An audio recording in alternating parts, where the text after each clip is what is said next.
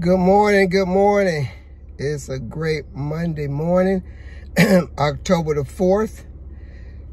Just completed 8.25 miles running. It was 68 degrees outside, felt very good. Felt very good. Today on the prayer line, they talked about doubt. One of the things that Satan likes to put in our hearts is doubt, because with doubt, you're not swerving neither way, and it can really lead to disbelief. So what you do is you're never gonna know perfectly what is right, but you just weigh the balance. You see which one sways the deepest, and then you pray about it.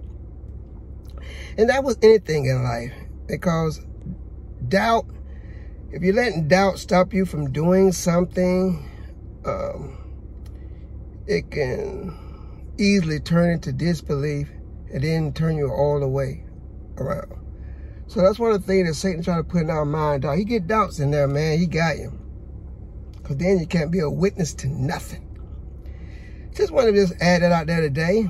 So if you're having doubts, pray on that to God. Had a good run today. I really wasn't planning on doing 8 miles. I was planning on doing about 5, but it felt good. So I said, okay, I'm going to go ahead and go a little further.